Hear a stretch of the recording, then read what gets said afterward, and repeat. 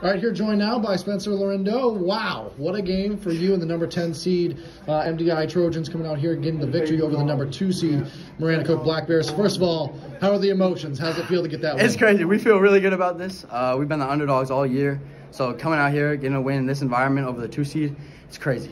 Well, you're coming out and proving that even though you might be the number 10 seed, you can beat some quality teams. Obviously, you got through the preliminary round, beating Bucksport, now getting a win on this floor, and a wire-to-wire win. You guys never trailed in this one. Kind of talk about early on in that game, they were throwing a half-court trap zone type look at you. You're the primary ball handler for this ball team a lot of the times. What was your mindset? What were you trying to do for your offense today? Really not turn the ball over and slow them down because they want to speed you up. So we really wanted to just slow it down, run our offense, play our game, and we knew if we did that, we were going to have a good chance of winning. Yeah, and obviously got a little bit close there at the end. They made a great late push. Obviously, final score 58-52. We love that. We love some all right, so great late push by them, though. Talk about what was going through your minds as a team in those final minutes, trying to keep everything on point for you guys at the end there. Yeah, we really had to lock it down.